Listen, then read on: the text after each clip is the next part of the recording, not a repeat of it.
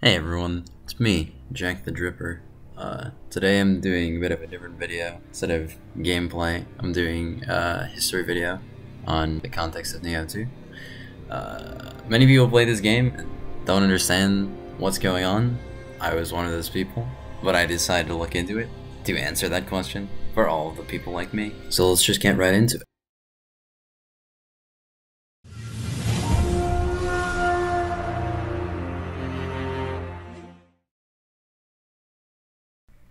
Alright, so as most of you probably know, Nioh 2 takes place during the Sengoku era of Japanese history, also known as the Warring States period.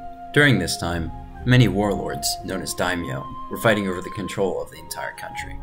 This period of time lasted for about 150 years, starting in the mid to late 1400s and ending in the early 1600s. Going into the war, the country was controlled by the Ashikaga shogunate.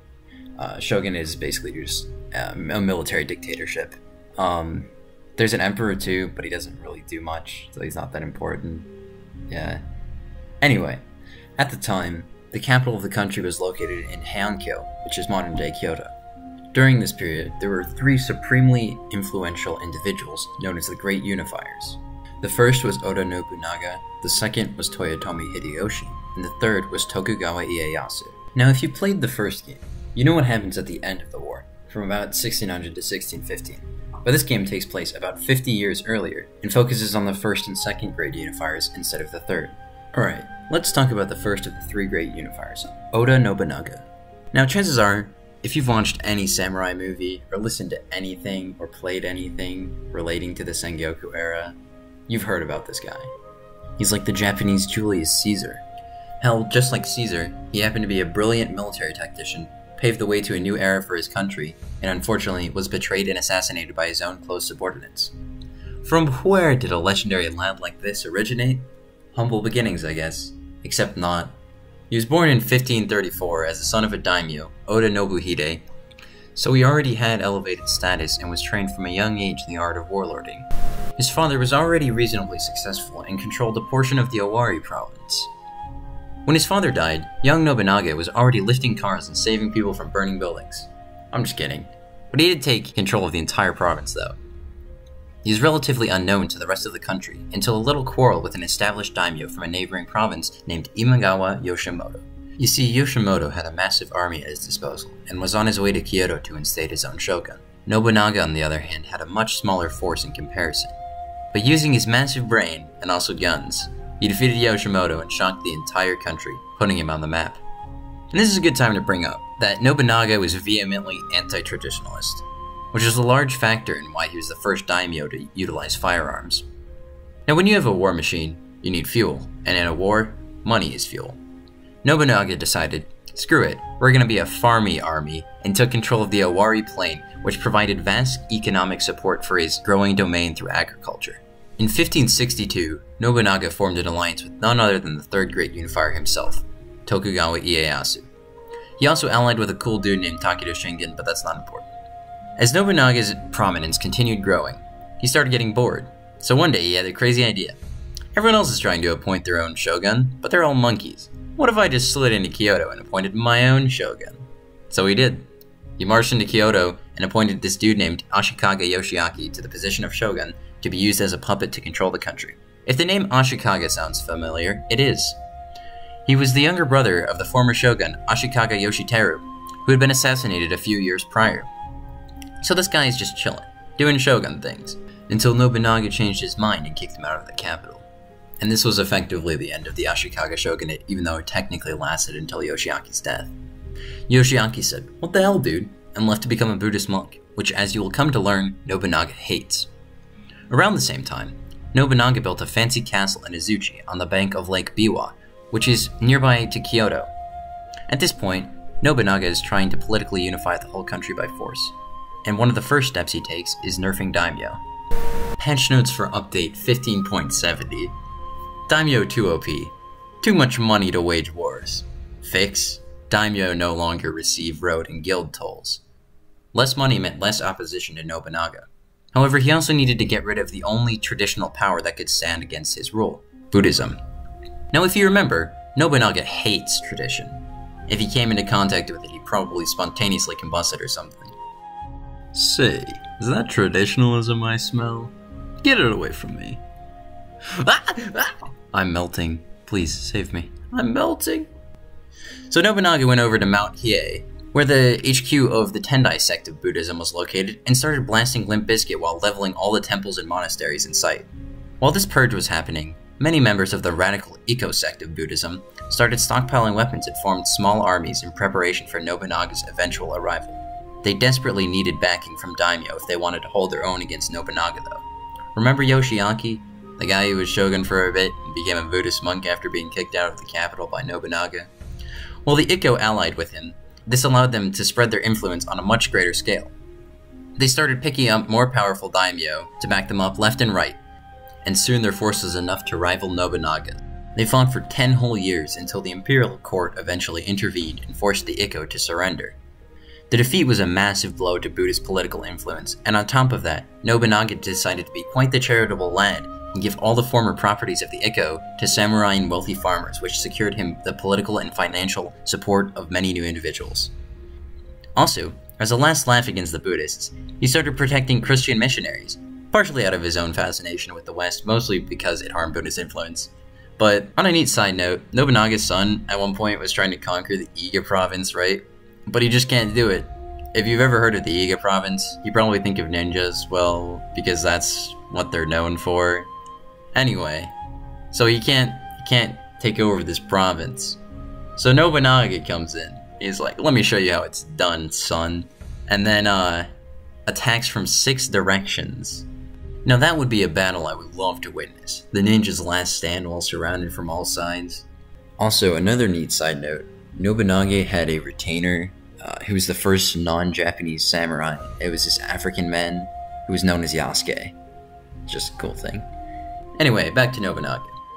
So after absolutely decimating Buddha's influence and securing essentially unrivaled power, which he needed to unify the nation, all he needed to do was conquer West Japan. That's when one of his retainers, Akechi Mitsuhide, pulls a Brutus and betrays him while he rests at the Hanuji Temple. Nobunaga is wounded in the initial attack and is forced to commit seppuku, or ritual suicide. To find out what happens next, we must look at the second great unifier, Toyotomi Hideyoshi.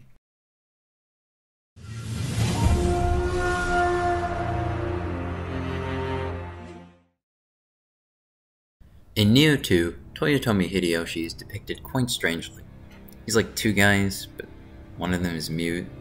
They shared the same name, which is like a compound of the character and one of their daggers in the other dude's name. Point is that the depiction in the game takes quite a few liberties in terms of accuracy to Hideyoshi's character. At least Nobunaga is pretty accurately portrayed, aside from the fact that he has a stand. Anyway, in the game, many of the fictionalized parts stem from the fact that Hideyoshi is 2 lads. Also, there are yokai too. So Hideyoshi, like Nobunaga, had humble beginnings that weren't actually humble, except that this time they actually were.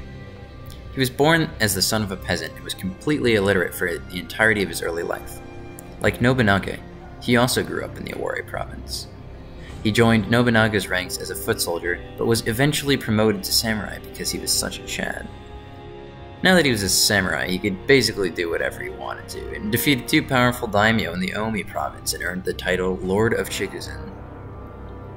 At this point, Nobunaga was starting to realize what a great leader Hideyoshi was, and sent him off to go conquer West Japan while he himself was fighting with the Ikko. He relentlessly sieged this daimyo named Mori Terremoto, who had been holding off his advance. But quite unexpectedly, Nobunaga got Etu Mitsuhide, so Hideyoshi had to call a timeout with Terremoto and rush back to hunt down Mitsuhide. Mitsuhide didn't make it far and was defeated by Hideyoshi at the Battle of Yamazaki, where he committed Sudoku. Because of Nobunaga's death, his retainers gathered to discuss who would succeed him as head of the Oda clan.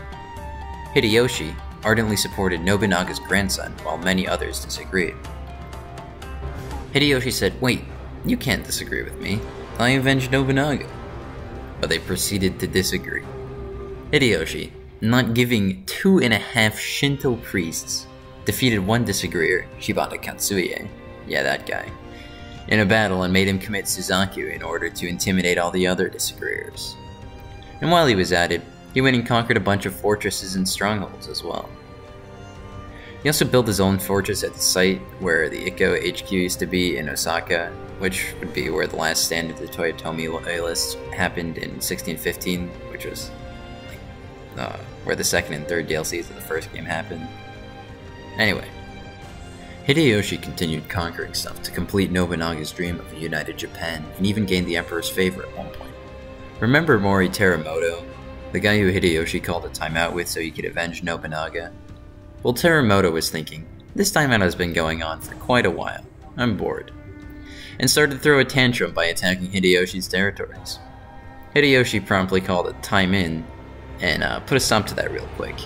By this time, the lad Ieyasu realized he couldn't really stand against Hideyoshi, so he joined his ranks and helped him conquer the rest of the country, finally unifying it under a government composed of daimyo that were allied with Hideyoshi. After unification, Hideyoshi imposed the famous sword ban, which prevented non-samurai from carrying swords, and the less famous castle purge, which demolished unnecessary fortresses in order to keep the country more peaceful. Also, he divided the non-elites into arbitrary RPG classes based on their occupations to promote organization and order. Now there's something I forgot to mention about Nobunaga, mostly because it wasn't really relevant until now, but he had a dream that was after Japan was unified, he would invade China to prove that they were no longer China's plaything. Hideyoshi, now that the country was stable, decided he wanted to fulfill this dream, as well as go even bigger and conquer the entirety of East Asia, including India, Korea, and the Philippines. So Hideyoshi left his nephew, Hidetsugu, in charge of the government while he left to invade Korea, which was the first step on the road to China. Hideyoshi used invasion. It's not very effective. You see, while Japan was an advanced military type, Korea happened to be an allied with China type. So Hideyoshi then waited a bit, and used invasion again. Once again, it's not very effective. Unfortunately for Hideyoshi, Korea was still an allied with China type, and repelled the second invasion as easily as the first. And even more unfortunate for Hideyoshi, he died with the taste of defeat still fresh in his mouth. His son was only 5 at the time of his death, so on his deathbed, he appointed some of his most trusted allies to run the country and raise his son in his absence. It was known as the Council of the Five Elders, which sounds super fantasy. Among the council was the lad Ieyasu. He said, screw this, I'm not going to be a babysitter, and took control of the government. And with that, we have made it to where the first game begins, with Ieyasu fighting the Toyotomi loyalists led by Yoshida Mitsunari. Thank you so much for watching. I'm welcome to any feedback or suggestions for future topics to cover in the comments.